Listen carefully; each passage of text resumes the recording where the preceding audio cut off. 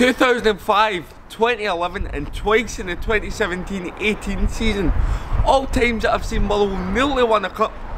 As a Motherwell fan of 24 years, it really would be the pinnacle to see a trophy donned in claret and amber. But thus far, it has eluded me. Will this year be the year? It's going to be tough. Join me tonight as Motherwell take on Celtic in the Premier Sports Cup quarter-final.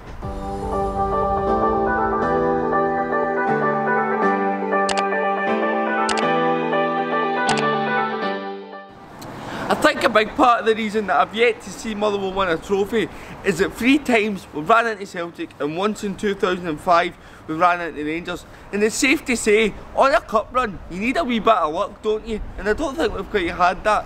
So hopefully that'll change this year and we'll get maybe an easier run after tonight to the final. But with the financial gap rising in Scottish football due to the coefficient and Celtic and Rangers seeing more Champions League football, are Motherwell fans worried that the gap will grow wider and the chance at success will become thinner? If Celtic and Rangers don't start using that money to improve, the coefficient will start slipping away, to be honest, because they're going into Europe every year, either getting 40 million quid in their pocket. It is going to make the gap bigger, but it's not going to last forever if they don't start taking their chance and making a go at it in Europe. I know Rangers got to Europa League last year. It was a bit of a freak run of results. They get quite a lot of luck, but to go into your point about no winning a cup, other teams have done it. Surely we will do it at some point. I think that's the bugbear, isn't it, that when Rangers were down in the War Leagues, you've seen the likes of St Johnstone winning cups, Inverness winning cups. And I've been to 4 cup finals in my life. I think I've scored 1 goal. It's hard to say. I mean, yeah, the money's getting bigger for Celtic Rangers, but like at my work recently we were talking about if they restructured the league and got the money more spread out, then it would give Motherwell more of a chance. But obviously the SFA are so one-sided to the old firm, then obviously, well, we're not going to get money, you're not going to get a chance. But it's a cup. Different things happen. Motherwell, and this club especially, has had different things happen. I mean, the 4-2 win in '91. Yeah. It's a cup game. Anything can happen, and that's where you can beat clubs like Celtic Rangers. No, because the gap's always been there, and it's always been at that, so I don't really think it makes a great deal of difference to us. We just have to cut our cloth to what we can do and hope for that wee bit of success when it comes. I think Celtic fans would be the first to argue that the gap that Motherwell experience here in Scotland is akin to that they face when they go into the Champions League and face big sides in Europe. So, with the gap in Europe growing wider, are Celtic fans worried that they're in danger of becoming a Europa League side and the days of them seeing their side reach the last 16 of the Champions League may be a thing of the past? I think it's a fair point. In a lot of ways we are a Europa League team, but you've still got to be in there fighting, you've got to turn up. The game's played on the park. I think we've underperformed in the Champions League this season, for instance, against teams with bigger budgets than us. 2 teams anyway that have bigger budgets for us. But you still expect to serve it up to them on the park. And I'm sure you'll point, he's had chances in the games, hasn't he? We've definitely chances in all games we've played, but the budget thing is a good point. But then I point towards teams sort of like Club Brugge, Shakhtar Donetsk, who are making a go at it, drawn with Shakhtar, drew with Real Madrid, hammered Leipzig in Germany. So you can, I think I can only talk about a Celtic point of view. We can use that excuse so far, but there is other teams in there with a much smaller budget, and they're putting performances in, they're qualified. Yep. So I think we've got to look at ourselves before maybe looking at anything else. We constantly get put out of Europe with teams with lower budgets than us. So you think of Bodo Glimt and Copenhagen and stuff. So the last couple of years, so it does happen, you know. What I would say is that definitely in terms of the standard of a player we can attract, I would say we're definitely a Europa League team on that side of things. What I think now at Celtic is that, especially us as fans, that we'll never believe that ourselves. You know what I mean? We always in our heart think we're going to be Champions League teams. But I think what this season has shown is that although we have went up against Shakhtar and we got the draw, Leipzig, we were in the game, Madrid, we were in the game, you always see about 60 minutes we fade away, and I think that's the real difference between a Champions League team and a Europa League team, is that these guys can go for the full 90. Where Celtic can give you 45 minutes, they're in the game, and then that standard just starts to come. So what I would say is that on the footballing side of things, I would say we are a Europa League standard team, but it's not going to stop me believing that we can go beat Real Madrid and we can beat Shakhtar and that. So I think I'm a wee bit disappointed with how the Champions League's went this year. I think that looking into the group we probably could have done better than what we've done, you know what I mean, but obviously you look back at the missed chances.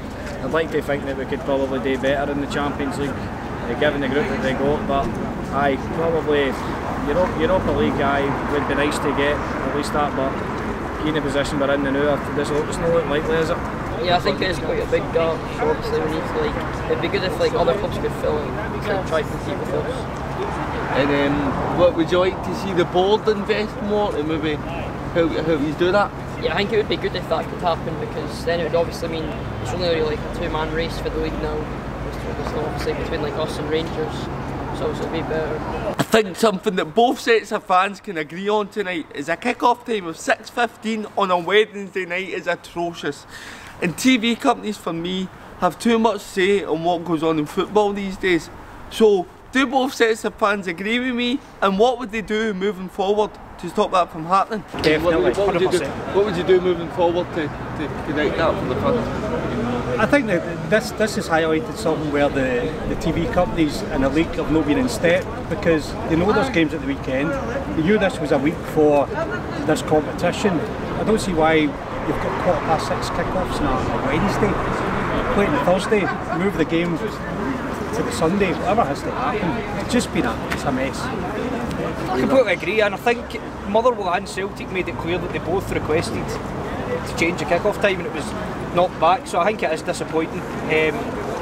I don't really know off the top of my head how we can correct that, but no, something needs to be done, because this is no use for any set of fans. Games, they say the new deal, 60 games. They didn't even complete their deal last year. Was it 40 games or something? Didn't complete it. Missed it like 5 games. If now that the deal has gone through with more games, show other games.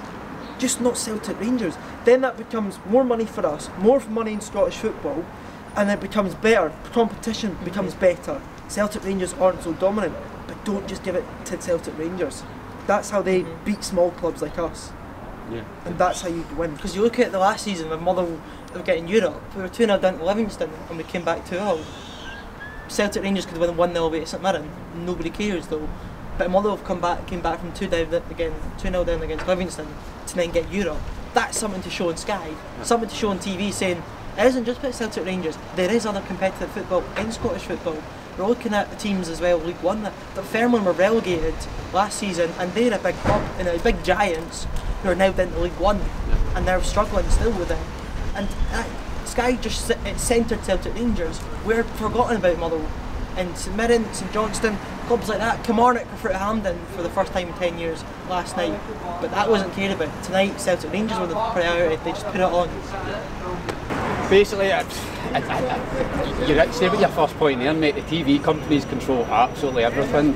As much as us as fans, we have our views and what we want football to be and what times we should be played at.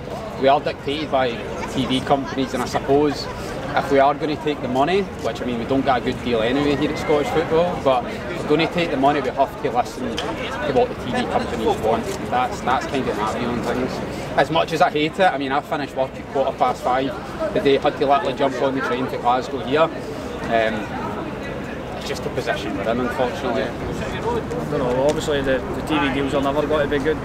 They've never really been that good up here for a long time, you know what I mean, so I don't know where you go with that, you know what I mean, mate. I'm alright, I'm quite fortunate with my job, I can get to most kick-off times, but I know it doesn't suit a lot of people, so Not really a big fan of it, but it's only a good thing you get home early. On Sunday, we asked the other half of Glasgow Rangers supporters what they thought of the introduction of VAR on Friday. Now, Celtic and Rangers fans, they don't agree on a lot, but what will they agree on this? What do the Celtic fans think of VAR being introduced this week? I think we might get more decisions our way, but they can go either way, because we've seen that in the Premier League, obviously, you can actually go to bad decisions. And you're hoping that the inconsistencies down south don't come up here and we can kind of get it right? Yeah, hopefully there's a good amount of consistency and it'll be a good thing for Scottish football. I think it's time, I think it's the right thing. Hopefully we'll sort out some issues. Do you agree with that? I think we need to be keeping up with the kind of major leagues. It'll probably take a while to bed in with the Scottish referees getting used to it and that, but I think we need to keep up with the big leagues such as England, France and the things like that. I do not want to anywhere near Scottish football at all. Just think everything that happens in Scottish football and all the noise that comes with it, I think VR is just going to... I just don't think it's going to work up here, if I'm being honest with you, mate. I think the things that happen in the Scottish game, the football that we see, the match that we see, the high intensity, that it's never going to resolve anything. Especially, that's what I see in my side of things. No, I think it's the right thing to do, you know what I mean? It stops all the moaning about nine decisions, so that's it, innit? So Luca, who's your favourite Celtic player? Jota. You hoping that he stays then, you don't sell him? Yeah. And what do you think the score's going to be tonight? 4-1 Celtic. Oh, he's confident. I'm not liking this, I'm not liking this. I think it'll be a tough game. Motherwell are a good side, 5-0 Celtic. Where are you going to go? I watched Motherwell play Rangers the weekend there, and it was a tight game. I think it'll be tight again today. I'm going to go 3-1 to Celtic. On Sunday, I mentioned that Motherwell hadn't beat Rangers in the league in 20 years. And I really felt that it was there for the taking on Sunday. I just felt the players were maybe a wee bit, not scared, but they weren't really sure in themselves that they could go and get the result. I don't think Rangers played overly well. I thought we should have done more on the ball when we had it, but hey ho.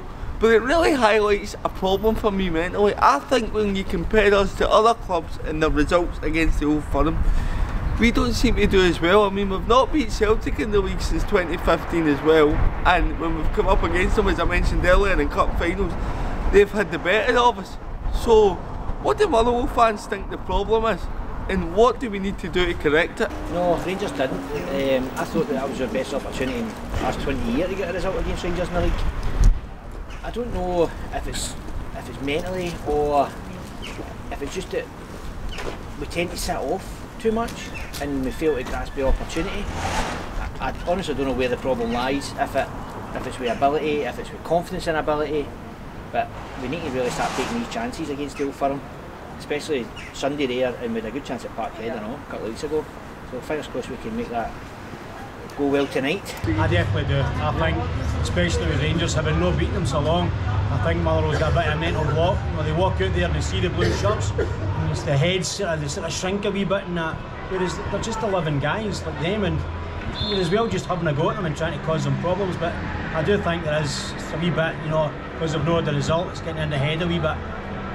And I agree, and obviously TV companies, 6:15 kick-off on a Wednesday night, Henry. What do we need to do to eradicate it? What do we need to give more, think about the fans more? I think the problem there is you're governed by the money that the television give you, and you'll never get it. Football will never go back to the way it did, where it was Saturday, Wednesday. There's football every night of the week. Sometimes you just have to get on with it and lump it, and it's the price you pay for the amount of football you see on the television. But 6:15 on a Wednesday night is definitely not the greatest. I don't want very many of them, that's for sure. And then I'll end it, because people are trying to get in their spaces here, so I'll end it. Score prediction for the night. I worry about this one. They've started to hit form again, and they thrashed Hibs at the weekend, so $5 Celtic. I think it could be. We could get a bit of a pasting. Realistically, I hope Motherwell will win it. I think we could get beat like 3-1, 4-1. I think it could be that bad. Cheers, Henry. No problem, mate. I think Motherwell, when you're Motherwell fans, you don't expect to win Celtic Rangers. As long as you play well, you get a goal and you might get beat 2-1. Right, we got beat 2-1 by Rangers there the weekend. That's not as bad. Some Motherwell fans, we said our score predictions were 6-0 Rangers, 7-0, because they'd come back. Optimistic as always. Yeah, but that's because they got hammered by Liverpool, and they thought, right, this might be their comeback game against Motherwell, and we didn't, and we chilled up, and we got a goal back, and we were there. Kevin missed a split sitter, but we are there, and there's nothing we can show about that. I think Celtic Rangers need to get a reality is they're never going to compete against the big clubs, and it's an easy walking league for them here. So they're stuck. Really. I'm just going to give a score prediction before the game starts. My head is saying 3-0 Celtic, but my heart's saying 2-1 Motherwell. So hopefully it's my heart that's right. It's going to be a great night under the lights. Cup game here at Fir Park. Cannot wait.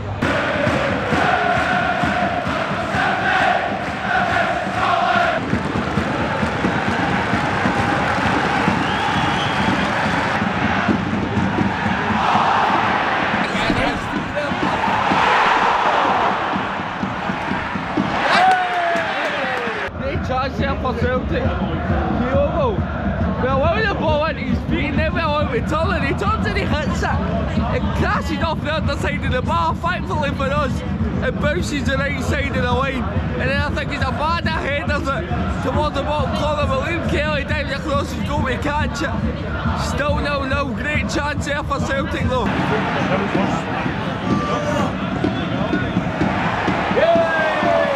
Another great chance here for Celtic. This time it falls to Aaron Moy and he hits it. Thankfully it's right down the throat of Liam Kelly. One thing that I said when you play Celtic though is that you need to keep them quiet for the first half an hour, 45 minutes, and then hopefully second half they'll tire. But they have started this half on fire. They've had a good few chances. Hopefully we can keep it 0-0 as it is at the moment.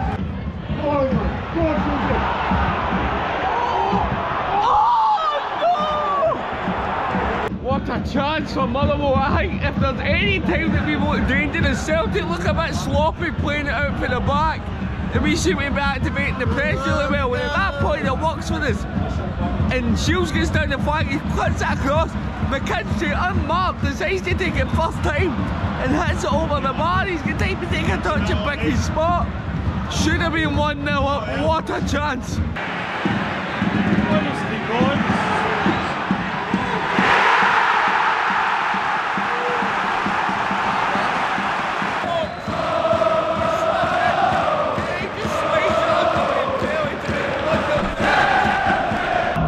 Best chance of the second half early on.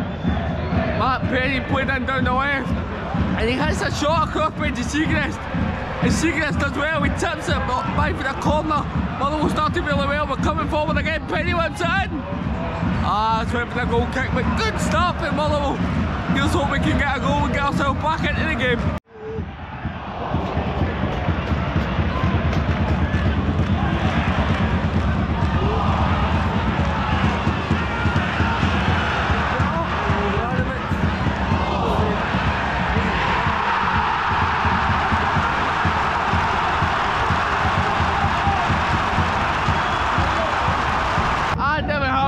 With Celtic. I mean, there's always so many saves Liam Kelly can make. I think there was a good two in there. And it breaks to Abada, and Abada does what Abada does and puts it in top bin, and we find ourselves 2-0 down and probably out the cup now. Just I'm expecting Celtic to go through the gears as they come through with Moy. Haksabanovic, oh no, it's Abada, sorry, right into the hands of Liam Kelly. But it's going to be tough for us now because we don't have much on the bench to bring on to change it.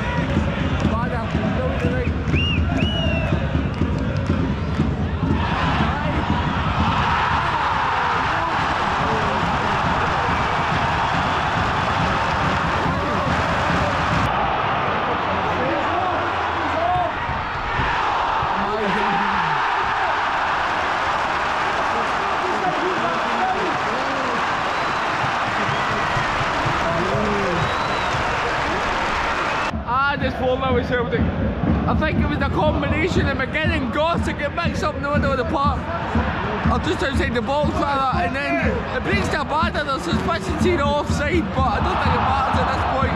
He has a shot across, shot in the near post, hits the post, and then Furuhashi's in to tap it in to make it 4. Dismal night. Could have no complaints to the scoreline. Motherwell 0, Celtic 4.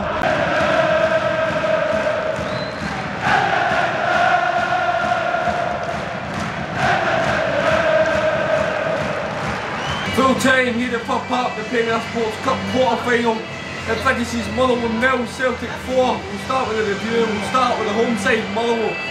I didn't think we were good enough to get anything from the game. I thought how we started was going to be important. Thought we did it okay, had a good chance to Stuart McKinstry, but let's be honest, apart from that, it was all Celtic. There was one that Matt Penny had at 1-0 in the second half, but Celtic hit the bar. Liel Kelly makes 2 good saves. And then they get a goal for Abada right before half time. think the second half we're going to come out better in the action. There was early on. Mark Penny shot across the goalkeeper, tipped wide, and then Celtic just get control again. They get the second goal. Abada whips it in 2-0, and then Hatate's goal. It's just phenomenal, 4-0. So the game kind of goes away from us after Celtic get the second goal. And I can only give Motherwell a 3 out of 10 tonight. I don't think we were anywhere near good enough. I think Stevie Hamill will be looking for us to cause them more problems. I don't think we get close enough to Celtic in the midfield. I think it's too easy at times for them to play out. And yeah, we made it easy for them, but let's get on to the visitors Celtic. And if you're looking at it from their point of view, outstanding.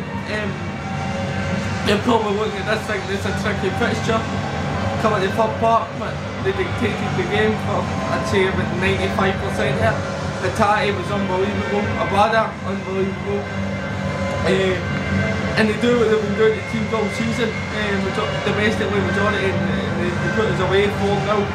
As I say, can't have any complaints of the result. And Celtic get a 9 out of 10 for me. I didn't think there was many flaws in their game at all. We go on to the referee now. I don't think the referee had many big decisions to make, and I thought he was spot on. It was a fairly average game for the ref.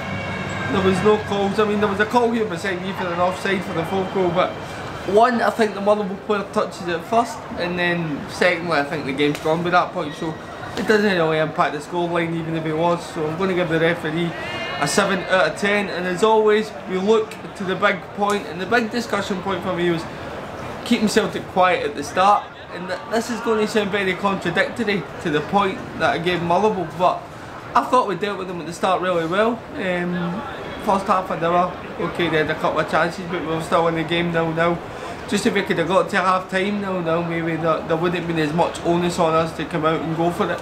Second half and leave ourselves exposed at the back. So I'm going to actually give us a 6 out of 10 for that. I was going to give it a 7, but then if you don't concede right before half time, then you're in the game a bit more, aren't you? So that gives a total for the Premier Sports Cup quarter final here at Fir Park, 25 out of 40. I hope you've enjoyed the last couple of vlogs that we've done here at Fir Park. We've got another big one in the Scottish Cup coming up on Friday night, so please, if you do enjoy the content on the channel, like, share and subscribe. There's plenty more to come. See you in the next one.